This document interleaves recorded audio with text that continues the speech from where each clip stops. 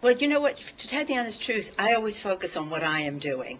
And what I am doing is I believe, successfully working with the President and the Senate to move the health care bill to passage and to be signed by the President of the United States.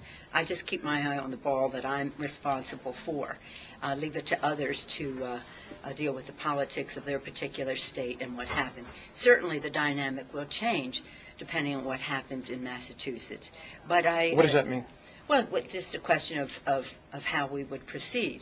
But it doesn't mean we won't have a health care bill. And beware of one thing. I haven't paid a whole lot of attention because I've been busy and traveling and the rest myself and focusing, again, on the particulars of the legislation. But I heard the candidate in Massachusetts, the Republican candidate, say, let's go back to the drawing board. The drawing board for the Republican Party on health care is to tear it up and throw it away and shred it and never revisit it. This is the opportunity of a generation. If this opportunity is not realized, there won't be health care for all Americans. There's no back to the drawing board. The Republicans in Congress have said we will kill health care reform.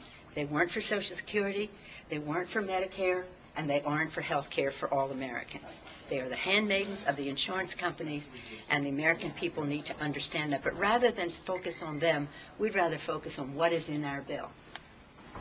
We will have legislation that removes all doubt that health care is a right, not a privilege, that we will no longer be operating on the playing field of the insurance companies, but they will be on the playing field of the American people.